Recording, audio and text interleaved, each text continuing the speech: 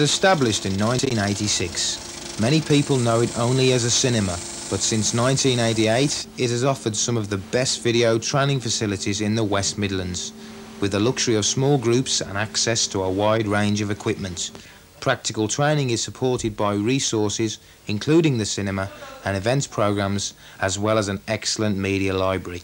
It currently offers the following courses: animation techniques, intermediate video production and video skills.